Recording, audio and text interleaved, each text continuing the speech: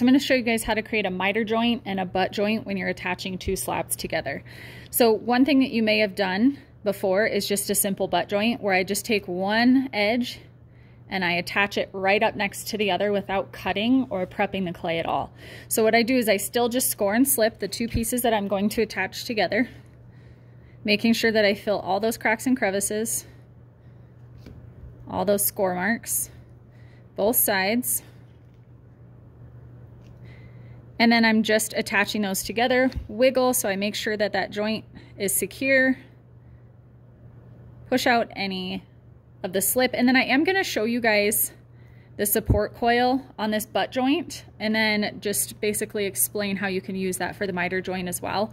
So right now I might have a weak attachment, so I can roll a support coil and I can press it in on both sides. And the larger the slab piece that you're making, the more important these support coils are. If you have a very small piece, you may not even need support coils, but they do help keep those walls attached together. And then I like, if I'm making, say, a slab box, I want to make sure that this is still looking nice on the inside. So I can take my finger, I can smooth this out. I can even take the smooth side of my paintbrush or my butter knife and I can run that over the edge to really smooth that out so it looks like it's not a separate piece of clay.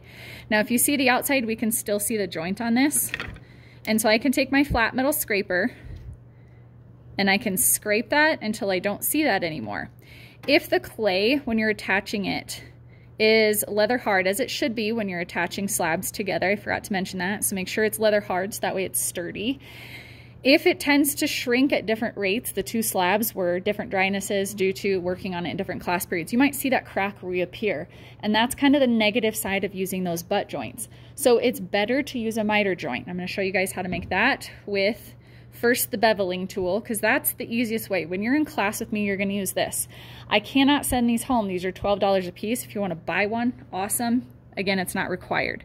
So if I want to attach these two pieces of clay together, I'm actually going to create a 90-degree joint. So you can see this line is going to cut that clay at 90 degrees. I'm going to line it up right on the edge, just like this, and just pull it across the table. But you do want it on the table, otherwise you might mess up. So all I'm going to do is just take that wire cutter and cut that.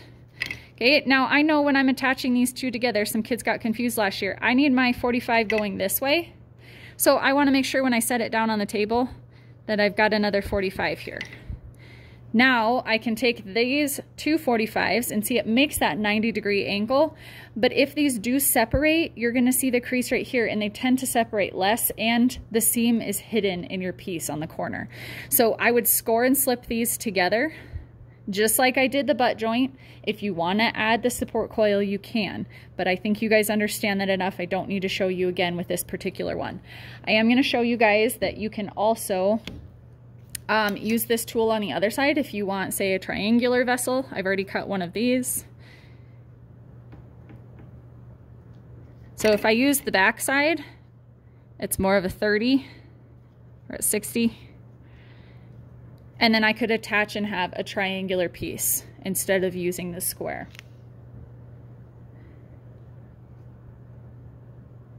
And then if you guys are making these at home and you don't have this beveling tool, I'm just going to pull this apart so you guys can see this. All right, I'm going to zoom out because I'm going to use the edge of the table. What I'm going to do is line up a 1 centimeter line on here, or 1 centimeter. I'm going to mark it 1 centimeter from the edge. If you don't have a ruler at home, you're going to have to eyeball. And again, the expectations of what you're doing at home are going to be different than what you're doing in class. So I've marked these off. I can draw the line on here. And what I'm trying to do is cut from the base. So I'm going to line up the slab flush with the edge here. I'm going to push my straight edge. So it could be a ruler, it could be a wooden board you have at home, it can really be anything. And then I'm going to take, say, my butter knife, and I'm going to line it up with the table and my piece right here. And I'm going to cut it, creating that 45. So I'm going to pull this up so you guys can see this a little bit better. So with my butter knife, it pulled the clay over quite a bit. That's okay.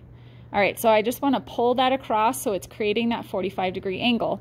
Some of you guys can just eyeball a 45-degree angle, and that's absolutely fine. So if I had a slab and I know I want a mitered edge on here, I still would push it towards the edge, and then you can eyeball a 45-degree. That might actually work better for some of you. Okay, so that's how you guys can create that at home or in class.